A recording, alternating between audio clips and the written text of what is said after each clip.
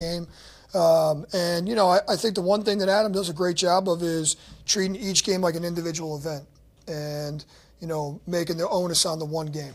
And then we move on, win, lose, or draw. We move on the next week. We go on Monday and we evaluate what we've done. And Tuesday the players are off, Wednesday they're back, and we're on to the next event. So, not really a big change there. I mean, obviously there's a lot of things we want to clean up from the last game, so that was addressed on Monday.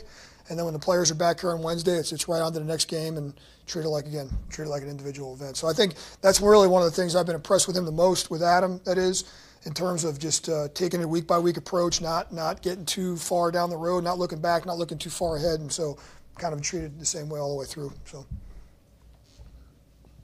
I want to ask you,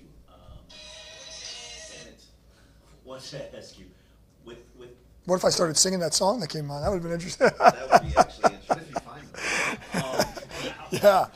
What did Walt Aikens not do correctly on that personal foul because it looked like he tried to come in?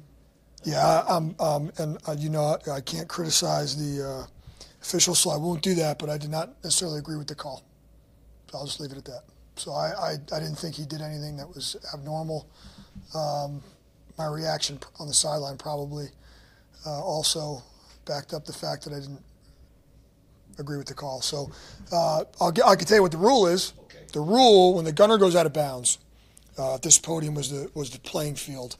When the gunner goes out of bounds, he can't go out of bounds on his own. If he goes out of bounds without being touched, it's a penalty.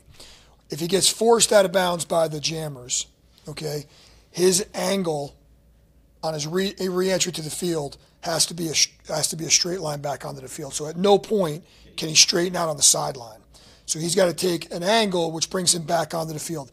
That angle could be 5 yards, that angle could be 15 yards, that angle could be 30 yards, but that angle has to bring him back on the field. At any point, if he takes a step to straighten out and that step is not bringing him back on the field, that's an unsportsmanlike conduct. It's a 15-yard penalty. The Patriots had gotten called earlier in the game what they call the 4 feet in the paint rule, which is when the jammer takes the gunner out of bounds. At that point, if they're both out of bounds, the jammer cannot make contact with the gunner. Okay. And they look, 4 feet in the paint means the big white stripe. The official that's officiating that play is looking down the sideline, and if he sees the jammer make contact with the gunner and they both have both their feet in the paint, then it's a penalty.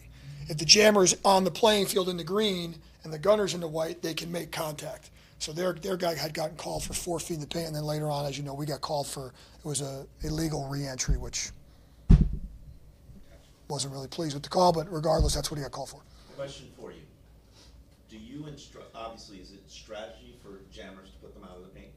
Yeah, so, obviously you have to go, the gunner, if you have your 2 gunners, some guys might both release outside, some guys might both release inside, and some guys might both just release in the direction of the punt. So everybody's different, meaning every team is different, or every rep could be different. Well, we have a technique for when the gunner releases outside, an outside release we call it, to start going outside. And, a lot of teams are going to, obviously at that point, we have a technique that we use with the jammers when that guy goes out of bounds. We have this whole, technique that we use at that point. Whether it's one guy on him or 2 guys on him, we have 2 totally different kind of ways that we play it. And most teams do, because you have to be very careful with the rules there. It's very, you have to obviously make sure the jammer, once you get near the sideline, they have to make sure they stay on the field.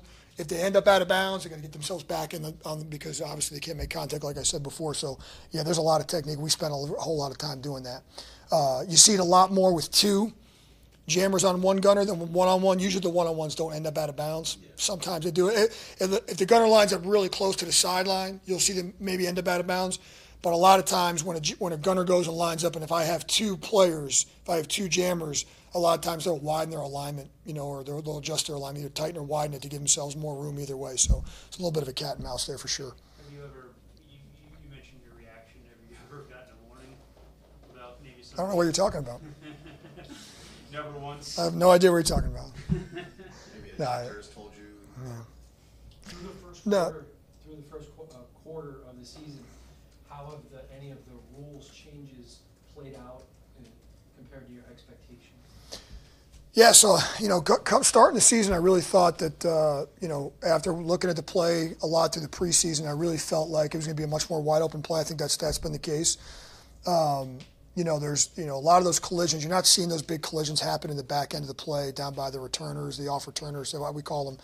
You're not seeing those big, down the red zone area from the 20, and you're not seeing big collisions anymore. You're seeing more of a much more wide open play. Every team handles it differently strategically. Some teams have a little bit more of a tendency maybe to stay in if the ball's in the end zone. You can kind of tell where the returner lines up a lot of times. Some teams are going to do it situationally. That's more of what we do, more of a situational approach to the return game. But I kind of believe, I know the numbers are up a little bit when there have been returns. The kickoff numbers are up a little bit because the play is a little bit more wide open. It's not as condensed. It's a little bit more of a full field play. And so I think it's going pretty good. I don't know the exact numbers yet I couldn't give you the exact numbers on the injury prevention stuff, which is obviously why the rules were put in place for player safety, number one. But I do think we're heading in the right direction. I really believe that.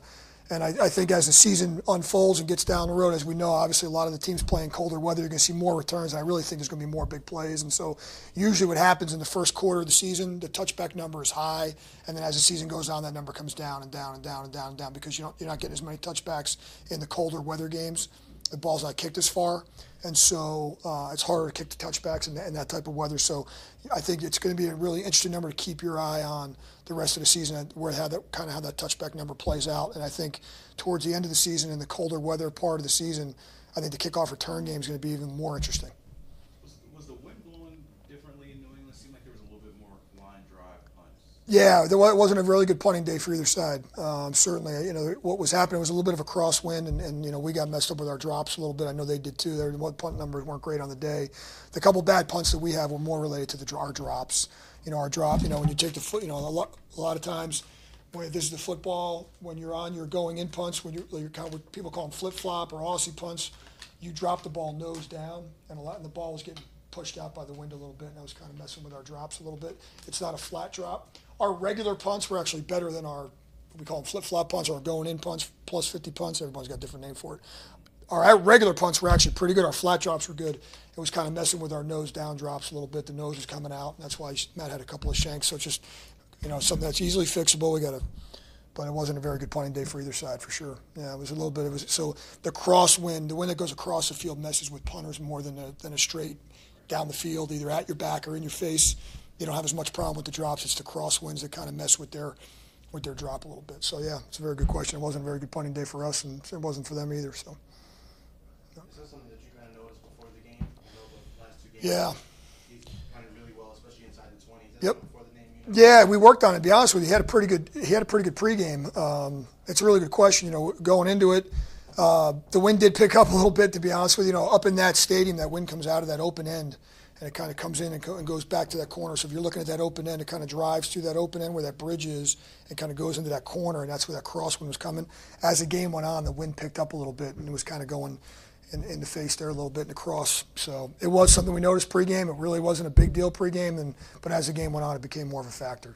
Just one interesting note for that game, You have tabs on all the stadiums like that? Yeah, for the most part, we're going in, kind of have an idea. I mean, obviously, I've been fortunate to be around here long enough to be in all the stadiums that we're playing in, and certainly open air ones. And so there's kind of a little bit of a book, if you will, on each stadium. They don't always play out exactly. It depends on the day. Sometimes you get a day, and I mean that obviously was one of our better days in New England weather-wise, but there still was a little bit of a tricky win.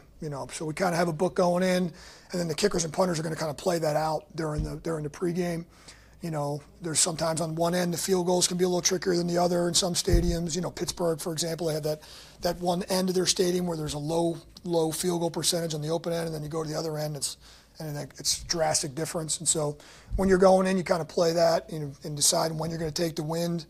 The coin toss, the deferring, which way you're going to kick, having the ball third quarter, fourth quarter. So all those things come into play, and that's something that me and Coach Gase talk about a lot pregame, and kind of where you want to end up at the end of the half or end of the game. And so those definitely factor in. Sure, and New England's one of those stadiums. What's the book on Paul Brown Stadium? On this stadium, I can't.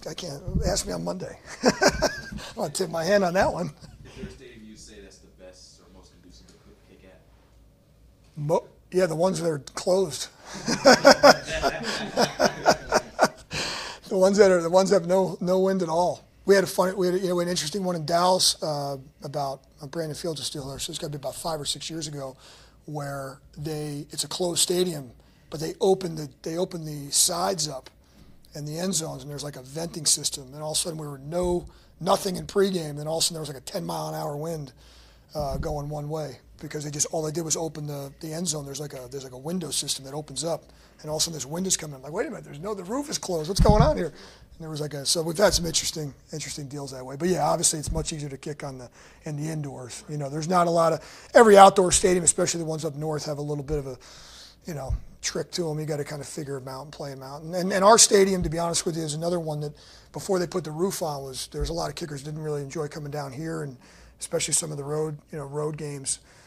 We kind of have a field goal percentage book on every stadium. Every stadium we keep like a 10-year stat book on field goal percentages and things like that. And our stadium was actually one of the lowest ones until it's made it a little bit different, the roof, but it's still open air, so it still can be some trickiness in there as well. All right, appreciate it, guys.